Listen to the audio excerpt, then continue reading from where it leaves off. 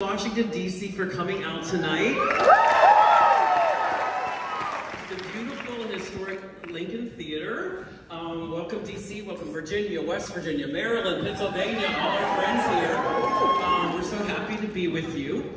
First of all, I would like, if you will, to join me on a trip back in time. To the year 2000, it was the autumn of the year. And I was going out that night to a place that many of us went nearly every weekend in those times, in LA, and that was to a wild, big, drunken house party at Melissa McCarthy's place. Like we did. And on this one particular night, at this one particular party, I looked across the room and I saw this beautiful young woman. And I'd seen her before in photos and on TV and in a movie or two, but I had never seen her in real life. And I knew she was on this new show with my friend Melissa and some other friends of mine. But in person, I was just dazzled by her. Not romantically, sadly, or sexually, but I mean, wink. But as just this amazing human being. And I went over and introduced myself, and we started talking. And I was even more charmed and delighted and dazzled by her humor and her wit and her intelligence. And then as we realized we were separated at birth and were dear friends, I became more and more dazzled by her true beauty inside and out, and her true generosity of spirit and heart. So when I tell you guys, I speak from experience when I tell you that prepare to be dazzled when I bring out Washington, D.C. girl, Langley High School's own Lauren.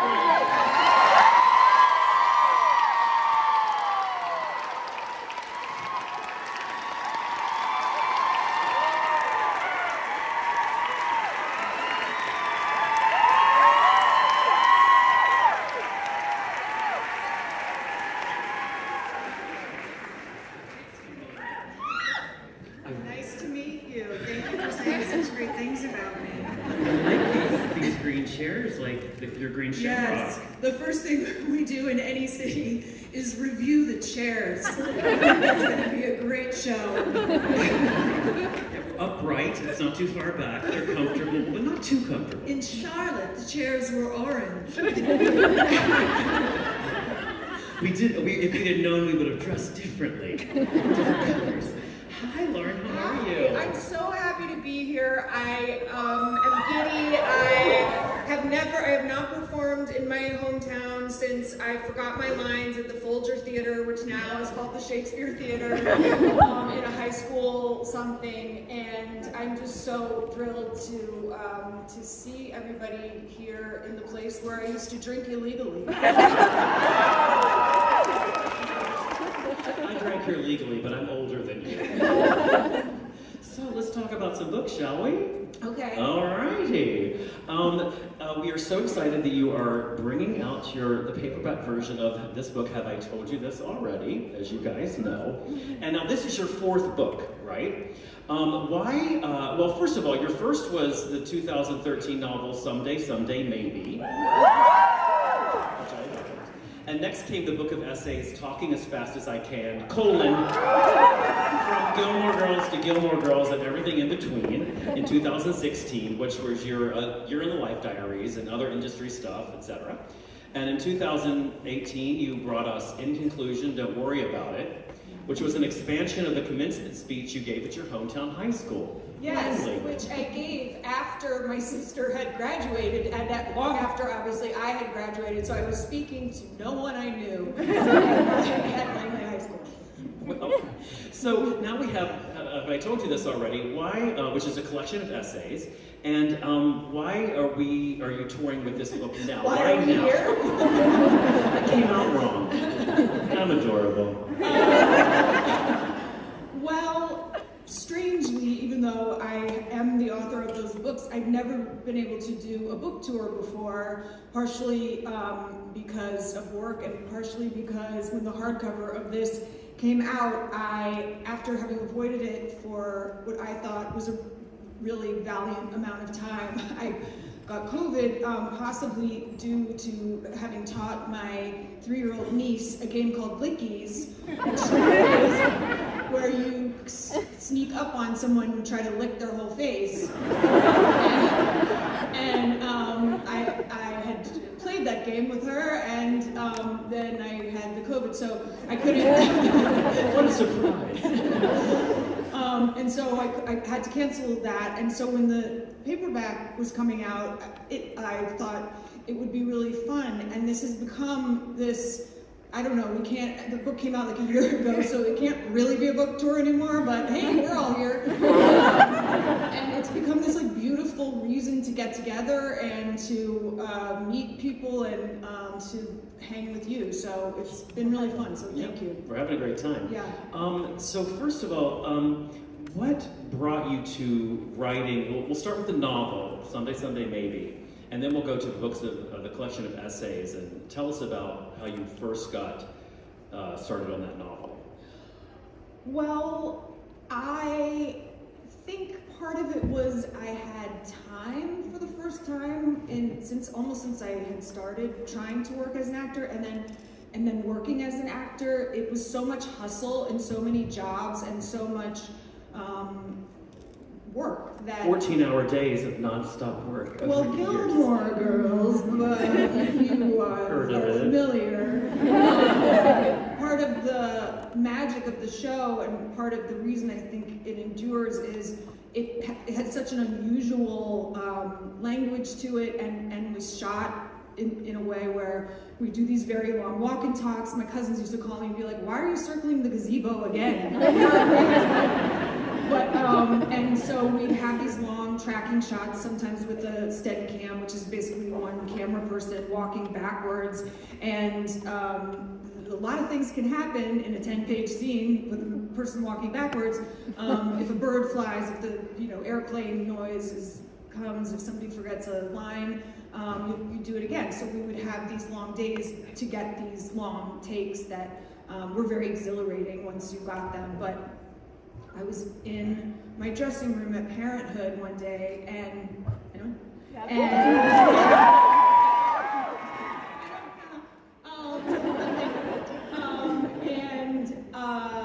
I was done with work at like 3 o'clock in the afternoon, and that was so unusual, and that it might have been, I'm sure it wasn't exactly, but it felt like one of the first moments where I thought, how did I get here, kind of? And they, one of the things, like if you're on a press line or something, people always ask me, is like, how'd you know when you made it? No one ever knows that. Like I don't think that's a feeling anybody has for a very long time. As an actor, you're used to a very nomadic life and thinking of what's next, and it's very hard to be in the moment and recognize where you are. And it seemed insane to me on that day. I thought, what was I even thinking? I mean, yes, I was Dolly in Hello Dolly, like in high school. But as somebody said to me when I moved to LA, and I said, I was Dolly in Hello Dolly, they were like, everybody here was Dolly in Hello Dolly. So, I wasn't. Sorry. Casting person's here. I'll get there. The Langley High School casting. She's still scouting. So I just thought it was such a crazy thing. It literally was. I was in a couple of plays, and I just wanted to be an actor, and I went to New York, and I started sort of in these small ways, and then I got something that led to something. And anyway, I was at work that day, and I connected to whatever that kind of ambition had been. And I didn't want to write, at that point, anything autobiographical. I didn't want to write nonfiction, although that's become the thing I really enjoy writing. And so I began it as fiction, and then it was really fun. It sort of like sparked the young child reader in me, where I got to play all the characters. I can invent all the dialogue, and it was just really fun. So then what then led you to doing the essays? In the first book or this one? Well, by that time, when we came back to do the Netflix movies, which was such an incredible experience, just the thought of it would be like whatever your biggest experience is of high school or college or some job that you look back and think, gosh, if I only knew now what I didn't know then, you know, how would it have been different? Wouldn't it be fun to go back and kind of appreciate something that is happening in the moment that it's happening?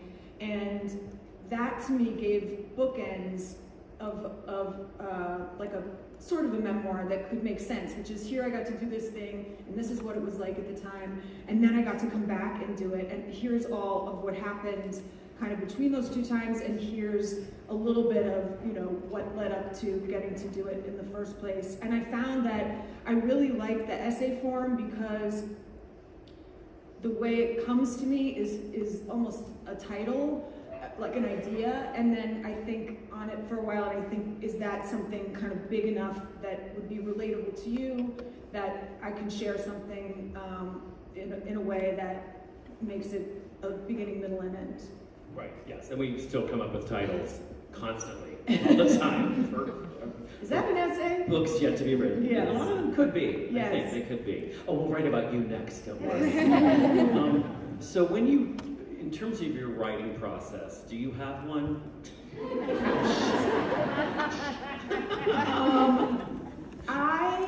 And let me help you out. Is it different between the novel and the essay, the nonfiction work? Well, I wish it were different.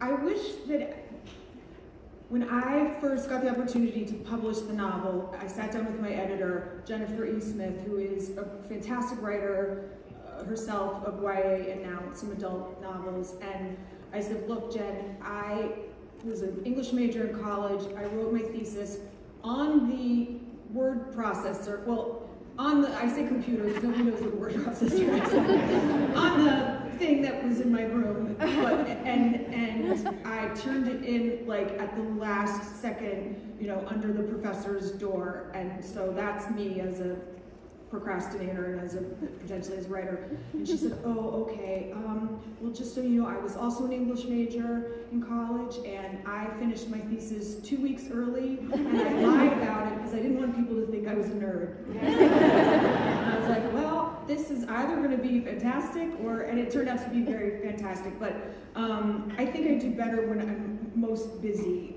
That same Jen came when we were doing A Year in the Life for Netflix, and I was thinking,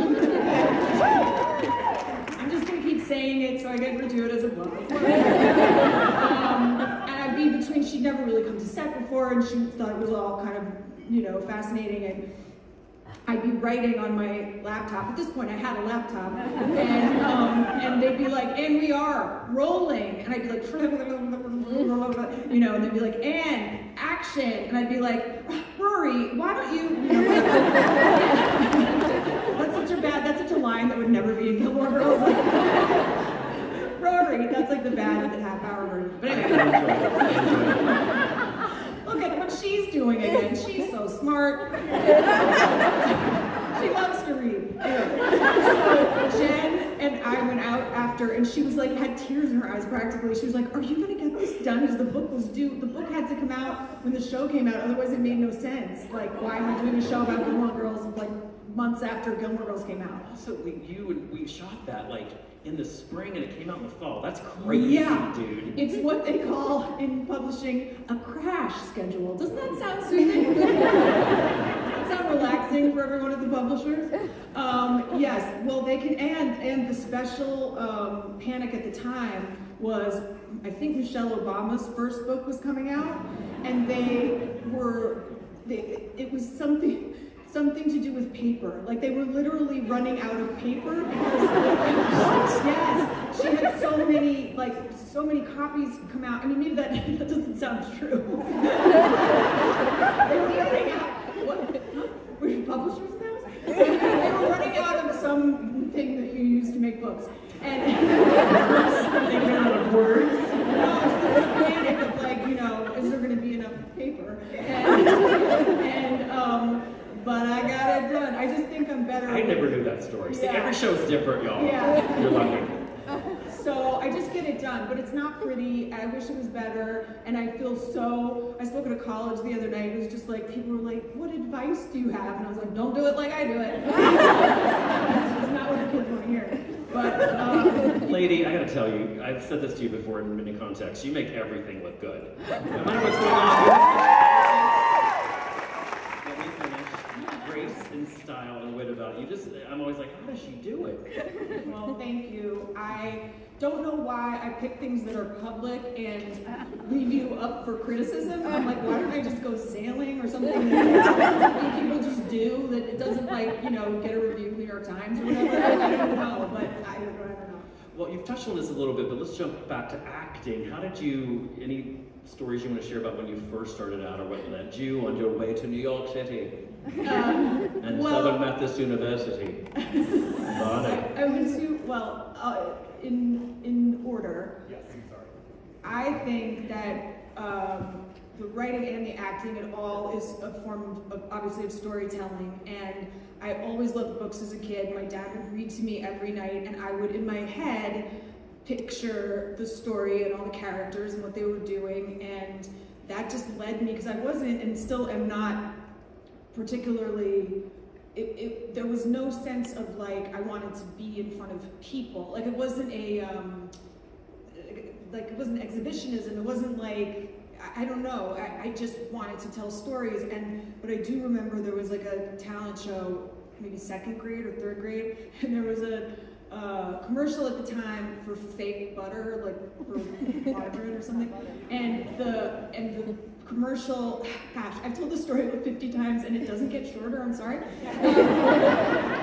There was a commercial for fake butter, and Mother Nature finds out that the butter is fake and that it's margarine, and she says, it's not nice to fool Mother Nature. And I know, it's not that. Some of us know. Anyone over 45 remembers that. Thank you, margarine. Having nothing to do with butter, I was given that line in a show and I got a laugh. And just the fun of like saying something in a way I would never say it, and the communication with the audience and just the kind of live experience was so intoxicating, and it encompassed everything I loved, which was pretending and reading and writing, and I don't know, it just made sense. And then I became one of those kids who was like in summer theater and, you know. Hello, Dolly. And, oh, guys, don't make me keep talking about it. It's embarrassing. I had standing ovations every night, don't worry about it.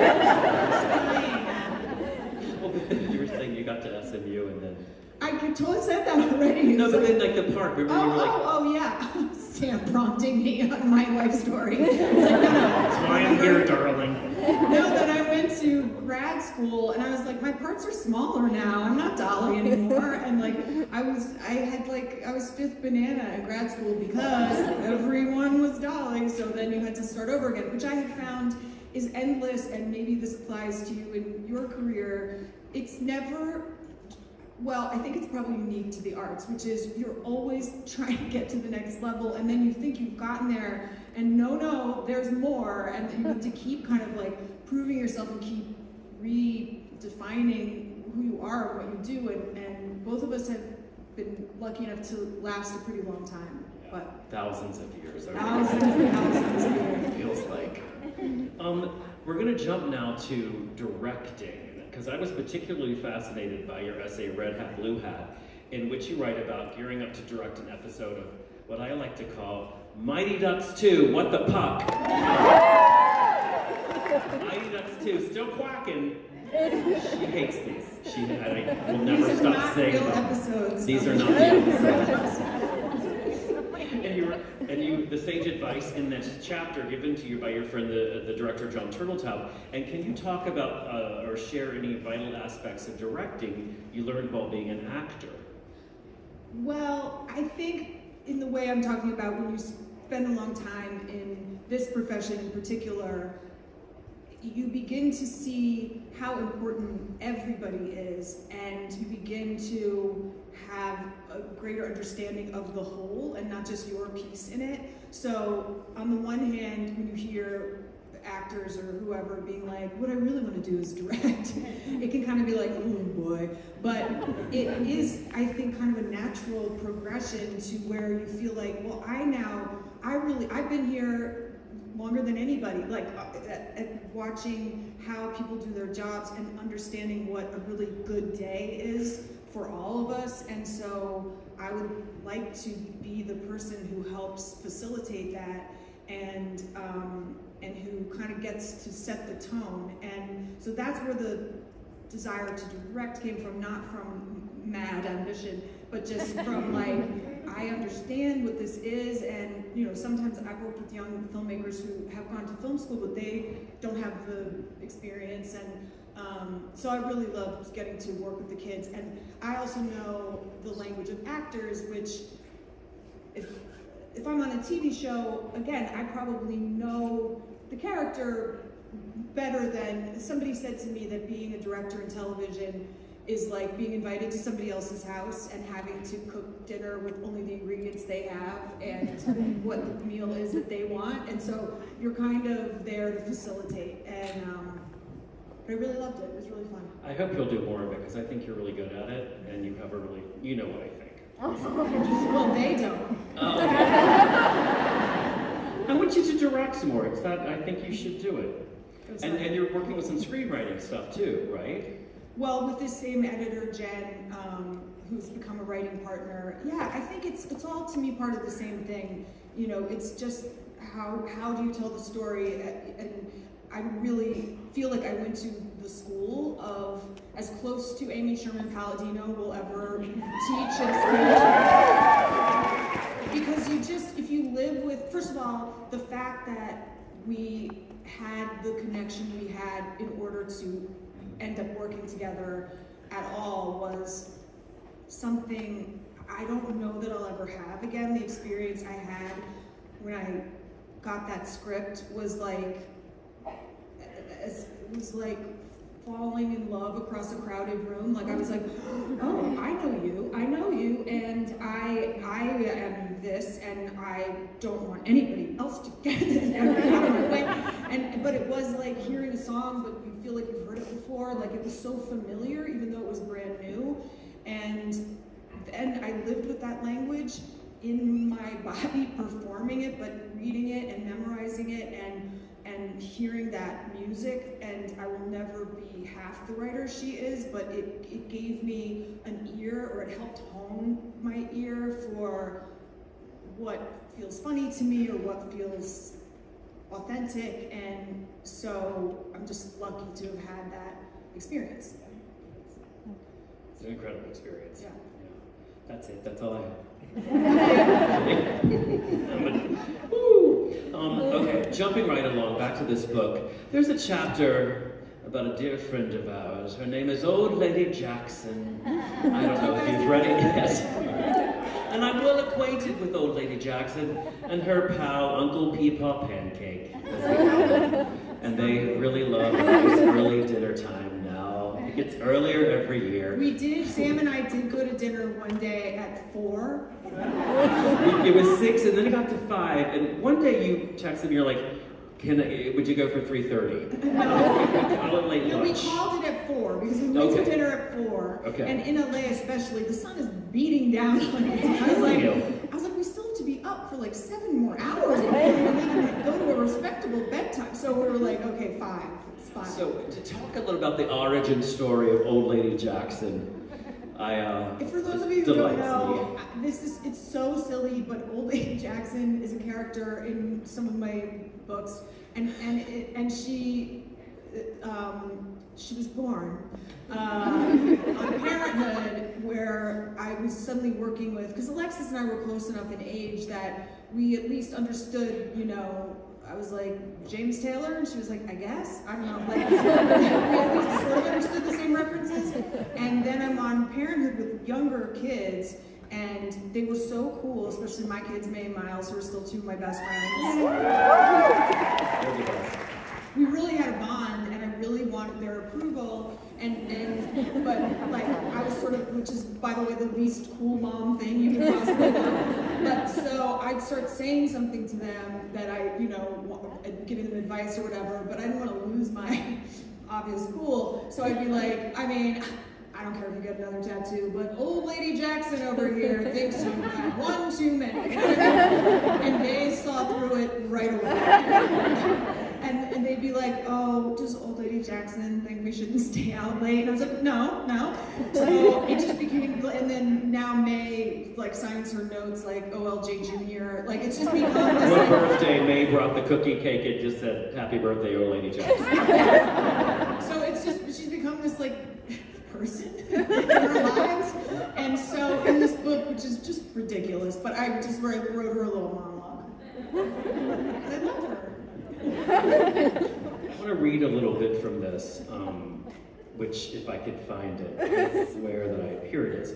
Now, they were giggling at Charlotte. This is the serious part, okay? I think this is a beautiful, like, passage, and it really touched me, and I really love it a lot, and I want to read it. It's very useful to always have a friend who is much older and one who is much younger. The older friend will remind you what there is to look forward to, and the younger friend will keep you telling your stories over again so you'll remember not to forget them. An older friend will tell you have plenty of time yet, and a younger friend will make you forget time altogether, because when you're with them, you'll feel, even for a moment, you're the exact same age. I just think that's so beautiful, honey. It's so true.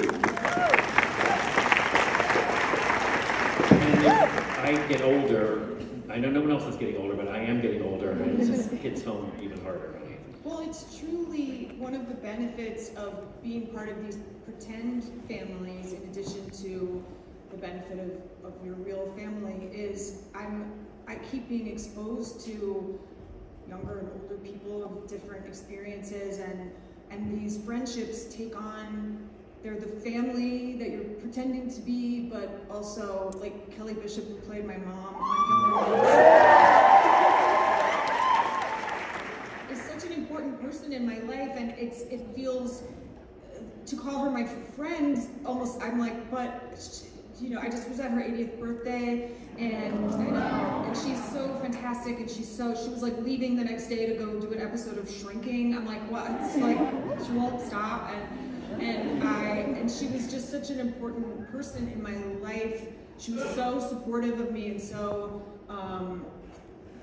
flattering to me, and gave you advice. And gave me a lot of advice. Then I'd tell her like a story of some guy or whatever, and she'd be like, well, he sounds horrible, don't call him back. I'm like, all right. But she's, you know, she started as a dancer. She was in the original cast of A Chorus Line on Broadway, for which she won the Tony, and playing Sheila, which is Everything Was Beautiful at the Ballet. Kelly, by the way, who has a book coming out called The Third Gilmore Girl, which indeed she is, and I'm scared of what's in it. Because she has no filter, and I was like, Kelly, you realize people were going to read? I mean, I don't know why I'm scared, but I don't know. But so I'd buy it. Yeah. But she, oh, you did? Oh, but she, you know, she was incredibly disciplined. She always knew every line. She was never tired. She never complained. And then if we were there till like 2 in the morning, you know, sometimes she'd be like, do you want to split a bag of Cheetos? Really? And we like split a dainty with her like nails. We like split a bag of Cheetos. So she's just good fun. Can I tell one of my Yeah. Well, the first times we all hung out, or maybe not the first, I think we were at Unique's house in LA, and we were smoking cigarettes when we used to do that, and drinking martinis when I used to do that, and I feel something on my leg, like on my ankle, and I think I had shorts on, and I looked down, and Kelly Bishop had slipped her pump off and was stroking my ankle with her toe. Really, Kelly? Exciting! She's fun. She's Sheila from A Chorus Line. Yeah. I wish I had had, when I was a young actor, your essay in this book, The Essay Actory Factory, to read when I was just starting out. Because you lay out everything so beautifully about what it's like to be an actor. What advice would you give, like, Lauren Graham in starting out in 95 or 96? Well, leaving her aside for the minute, what I say to people now, what I said at the college the other night, is I think no matter what you're doing, someone has done it before you, and it's just a fun and also useful project to become a student of whatever that is. There's so much memoir out there and so much documentary or whatever, but just like when I came up, I was interested in actresses of the 20s and 30s and old movies, not just by way of what did this used to look like.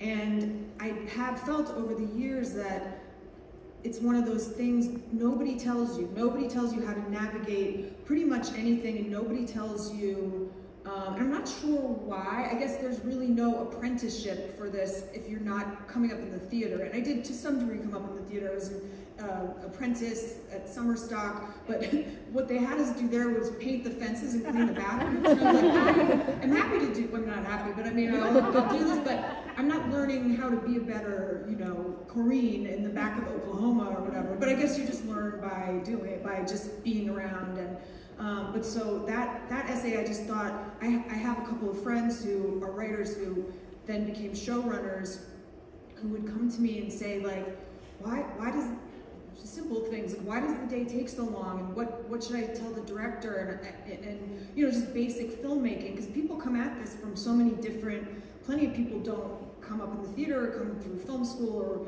or whatever, and so I was just trying to break it down in terms of, like, if we were filming this audience, you would have a shot where you could see everybody, and then you might zero in on two people having a conversation. You have to do this person's side and this person's side, and you have to light differently for both of those things, and it all has to fit together. And we all know more than we used to about how things are made, but still not everybody knows what that what those pieces are. And I found, I'm sure you did too, on TV and in movies, you just learned as you did it, like all the terms and everything, and it was kind of... Well, I remember in theater school, they'd be like, when you're in a movie or a TV show, you have to be quieter. I was like, that's not, it's not about being quieter, it's about scaling down for the medium, but... Yes. Well, speaking of your early movie roles, you had my dream come true when you got to work with Dame Meryl Streep on One True Thing. And it was one of the first questions I think I asked. Meryl's here tonight, you guys. Thanks, Meryl.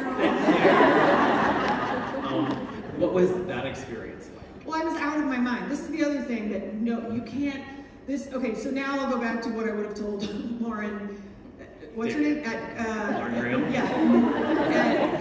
Early, which is you have to find a way to have your feet on the ground in these situations that are inherently very weird, and like doing a movie with Meryl Streep where you play Renee Zellweger's best friend, and it's like that's your second movie. That was my second movie. I'm talking about me. I was just so nervous the whole time just to be around her, and I didn't want to make a mistake, and Renee had just done Jerry Maguire, and people were like stopping on the street everywhere, being like, ugh, and like, it's just a lot, and you have to both, as the person even to the side, find a way to stay rooted and real, and not take in some of that kind of chatter, even though of course it's really nice, everybody wants their work to be appreciated, but so then at the premiere of the movie, I kind of made my way through, and Meryl came up to me and she said, I want to tell you, I want to give you a compliment, which is, as an actor, you're a very good listener. And I said, what? Because I was still so nervous to be around her that I was like, she's giving me a compliment, which is not what good listeners say when someone's a good listener. So stuff like that, I just kind of never... I'm here to help. If Sam was like Jimmy Fallon, can you imagine? And he'd be like, hey, Brad Pitt, you forgot the part about the... So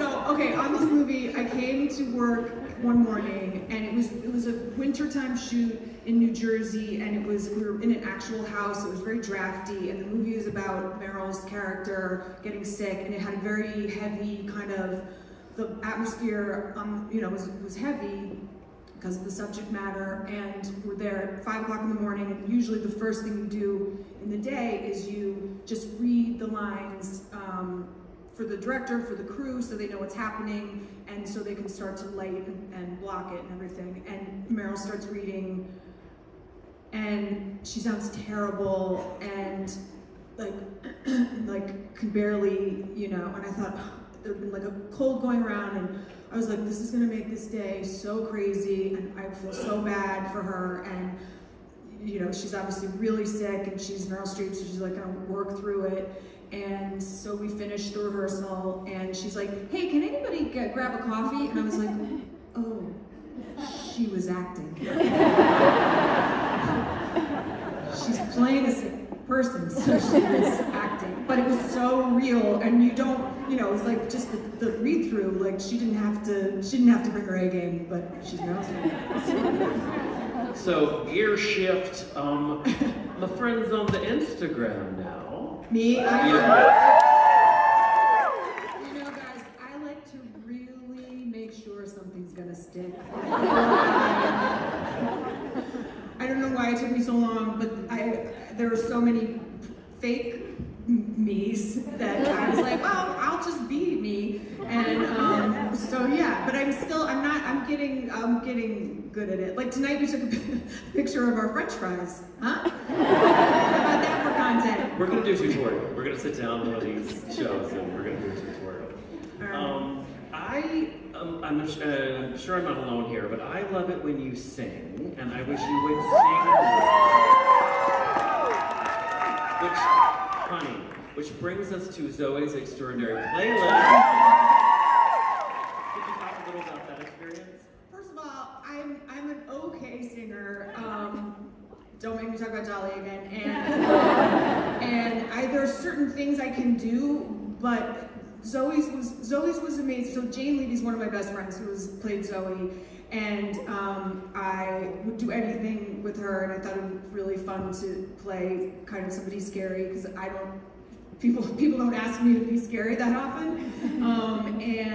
But we're doing pop music, and we're doing choreography, and they push you in the sound booth, and you're like, blah, blah, blah, blah. They're like, great, bye. It was all so hard. One of your songs was beautiful. One of my songs, that's why I went, blah, blah, blah.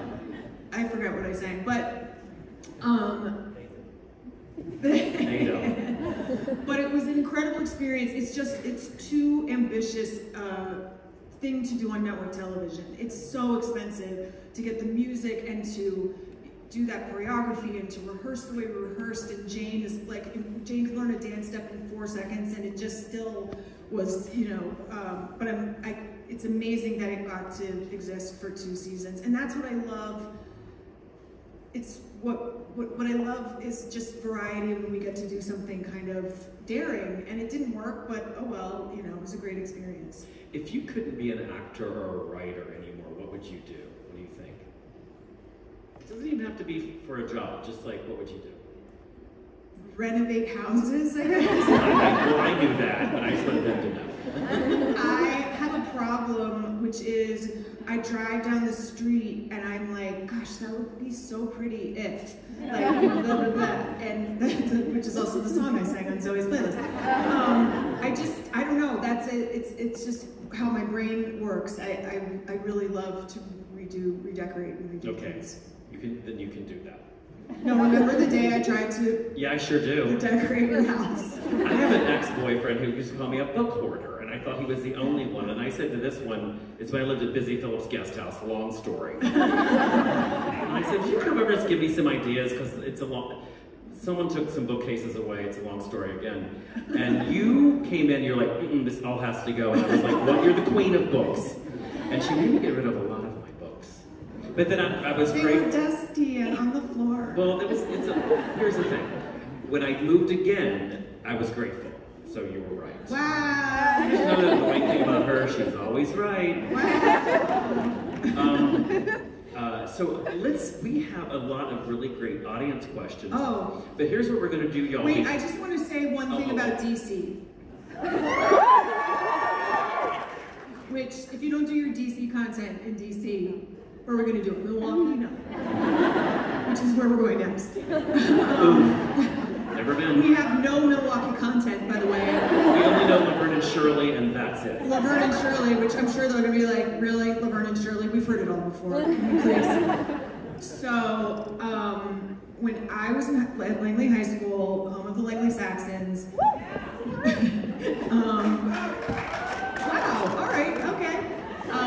The drinking age in Virginia was 21, and the drinking age in DC was 18. And so naturally, we had fake IDs, because we were actually only 15 or 16. And you could take a fake ID with a little eraser and some whiteout, and you could miraculously be 18. And the big thing then was, you just had to, the bouncers, which, how did they not see it's coming? I don't know.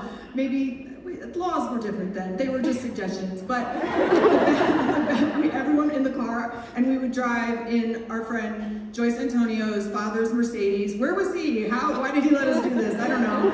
And my friend Virginia Rowan and Kathy Kim and I would just practice, what's your sign? Because that's what we thought the bouncers were going to ask with our fake birthday. Which they did. It was like, okay, look, it's April 18th. 19, I don't know, what year would it have been? 76, I don't know, 80. Say 98, say 98. 90. And so you're a Taurus, Okay, I'm gonna remember that. Okay, April 18th. And then we were just coming to bars. This is before M Street had like anything on it except like crummy bars and like an okay pizza place. And we would just dance. That's what mainly we wanted to do. It was such a fun time, actually, where people just, I don't know, it was good music and we just wanted to dance. And then because I skipped grade when I was little, so I was even younger than the people pretending to be 18, and I didn't have a driver's license, but I also didn't really drink, and so I would drive Joyce Antonio's father's Mercedes home.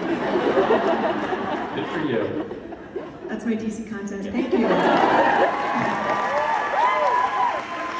when I was a kid, my dad would take me to all Smithsonian's just to do something, and I got to go to the Kennedy Center and see plays and what was then the Folger Theater, and I do think that massively contributed to, just because I loved it. It wasn't like, this is good for you, now we're gonna go to the, fancy museum. It just was truly inspiring, and I think this is such a great place. And if I didn't do what I do and need to live on a coast, I would so happily live here. Too. So we've learned as we've done these shows that if you take pictures of us during curtain call, you don't clap.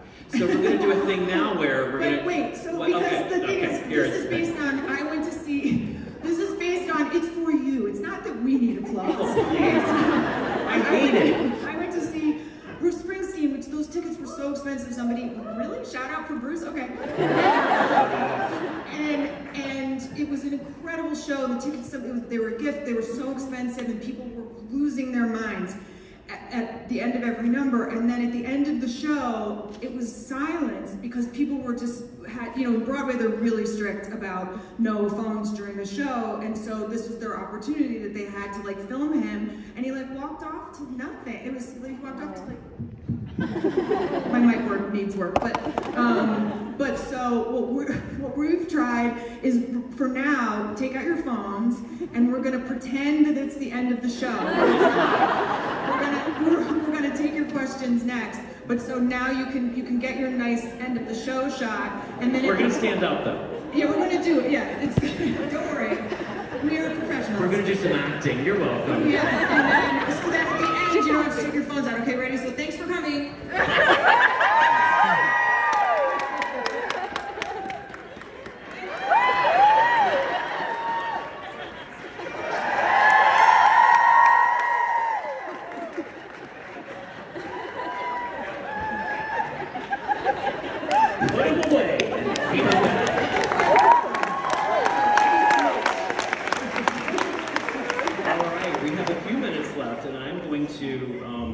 Go through the questions from the audience.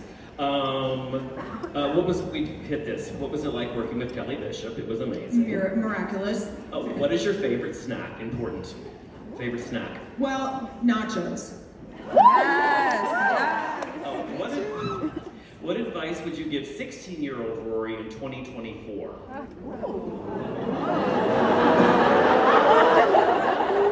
Get off your phone.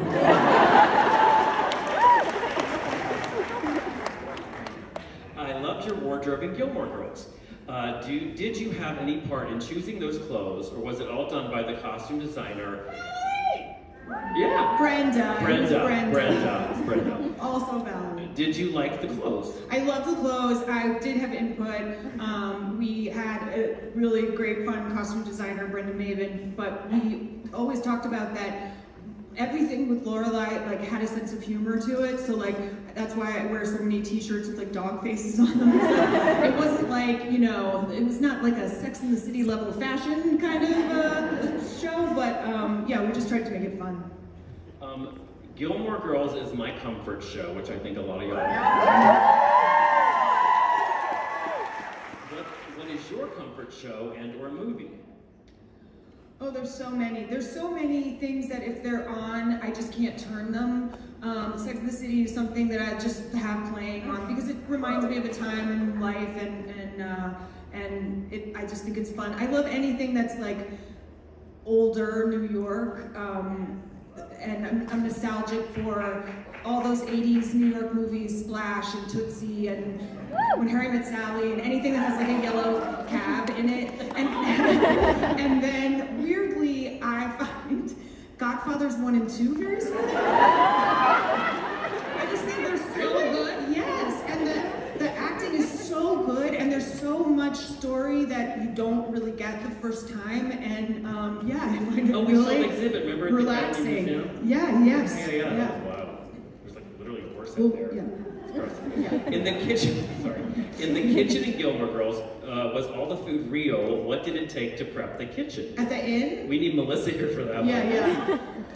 The food is always real. There's a person whose job that is, who works so hard because food under hot lights is bad. It goes, melts and does bad things, and so they have to continually replenish it. And then for a lot of Melissa's stuff at the Dragonfly, there was a lot of fire, and that's dangerous. And so there'd be like a stunt coordinator and stuff. But yeah, it's real. The paper bags are not real, which would always bug me, because paper bags make so much noise that they have these like prop bags that are like plasticky and they don't roll like paper bags. And I'm like, this looks like a fake bag. Also, the babies are not real. They're made of rubber and they're so creepy. And they're floppy. They feel like they're floppy. I wrote about this in the book, but it was like a hilarious joke people would do where, because sometimes you have a real baby and then they'd swap it out for the like pretend baby, and sometimes somebody would be like, oh, drop the plastic. Don't worry, it was the plastic baby. But I've done that. Yeah. The ice is plastic too. So oh, the ice is terrible because ice also makes noise and of course melts. And you heard it here. And so they're rubber and they're gross. We're going to do a little gear shift, but I think this is nice. Do you have the memory of Matthew Perry? I mean, I know you have a lot, so. It's still really hard to believe, and I never, while he was not technically ever a boyfriend, he was almost in my life, and a friend, and a constant. Like we lose touch for a year, then he'd come back in my life, and he had just come back in my life last year, and he sent me for my birthday a pickleball set. He's like really into tennis and pickleball, with a card that said, "Be older."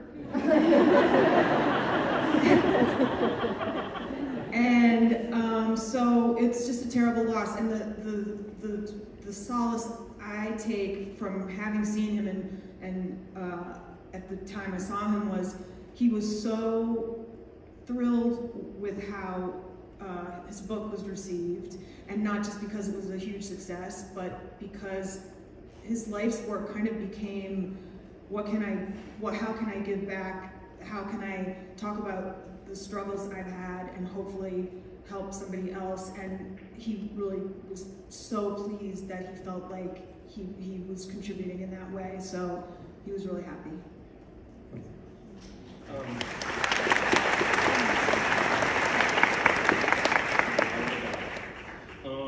Okay, what is one acting role you'd love to do that you haven't done yet? I'm going to add that part. Veep, but they did that. Oh, there's so much. I mean, there's just so much. I haven't gotten to do a play in a long time.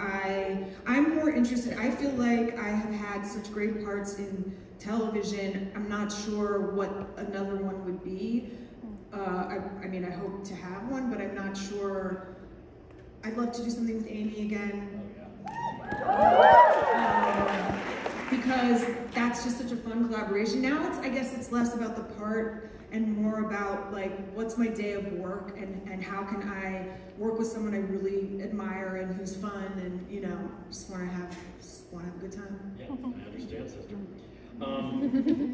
Okay, this is a good one. To me, the Mochi is the most vulnerable chapter in the book. Was it difficult to write, and was it difficult to read for the audiobook? Yes, both. My aim, or just kind of what comes out of my pen or my mind, is mostly pretty light, and I think more comedically more than anything, in terms of tone. I'm like, well, that'll be funny, people might enjoy that. But I had this experience a couple of years ago, and it wasn't a pandemic dog, but I had adopted a puppy who had, it was a weird time in my life, and the puppy ended up having all kinds of medical issues, and I found a better home for her. But the process made me think about, and of course people are not dogs, but made me think about my mom and kind of the choices she made, which resulted in me not really spending a lot of time with her, and something about the dog and giving up of the dog and the painful kind of process gave me a new insight, I guess, and it's just kind of the beginning. I feel like I just scratched the surface, and it's not even necessary. I wasn't sure like if I even kind of wanted to go there, but so my mom passed at 61, but her mom lived to 101. Wow. And so some of what I had been waiting or sitting on was I didn't want to like offend my grandmother or bring things up that were sad for her. And so yeah, I just wrote kind of about my experience. It wasn't, you know, not too much about my mom, but yeah, it was hard, and it's hard. It's always hard to read anything. I wish I were more like Barbra Streisand, who apparently just like sings and goes off on her audiobook and tells stories and is like not really paying attention to what's on the page. And then I did the audiobook because I always feel like you can't do that, which of course you can. It's just you're speaking to a recording, and I don't know, you can do whatever you want, I guess. But I did the audiobook of Rebecca Searle's One Italian Summer. I love Rebecca, she's a friend. She's got a new book out called Expiration Dates. And I said yes before I knew what that was about, and that is straight up about a woman losing her mother to cancer. And that's in the beginning, I'm not giving anything away. And it's like the emotion of all of that, you know, and that was a day where I thought, I'm gonna have to go home. Like I can't, you know, and I think probably even more so because it was somebody else's writing and somebody else's story, somebody else's fiction, but you know, you kind of have to, you gotta never let them see you sweat. You gotta pull it together. Well, while we're on it, anything else you're reading now you'd like to talk about, or what are you reading now, I guess? A couple things. I just finished this book, The Bee Sting, which is like, yes, the author's here, and I don't even know how to explain it. It's a dysfunctional family in Ireland around the crash of one of the many, like 2008, I guess, and it's written in a fascinating, he switches between characters, and each character has almost a different language, almost a different, totally different voice. The Heaven and Earth Grocery Store is fantastic, by James McBride. And then I just read, Tana French, also Irish. It's The Hunter. What's the new one? The Hunter or The Searcher? They're all the something, but it's the new one. And yeah, I just love, I'll read anything. You will. You're a really good reader. I don't know how you do it. She reads and writes. Can you believe it? You always finish a new book, and I'm like, oh, I'm still paging through when I started at Christmas. I read quickly. I guess I read quickly and I talk quickly, but I write real slow. You gave me Barbara's book for Christmas, and I did get through that. Yes. And Did you listen to it? I'm starting to listen to it. She's like, there's one on the Everybody side. talks. I can't listen to a book. I've never listened to one. People talk too slowly for me. Even I know you can speed it up, but then they sound weird. She always remembers what she ate and what she wore, I'll tell you that much. Yes, which I don't remember either thing. She's always like, and there I was in my emerald green velvet. I'm like, what? And she has them in her house. She has them in like cold storage or something. Museum or Yeah. something. I like this one. Get ready, sister. Bad Santa is a Christmas classic. Not if you're my dad. Right up there with Die Hard and It's a Wonderful Life. They didn't sign their name, P.S. Was Billy Bob Thornton really drunk in some scenes? I'll tell y'all later. Here's the story I will tell. I loved working with him. I think he's such a fantastic actor. He apparently watched Bad Santa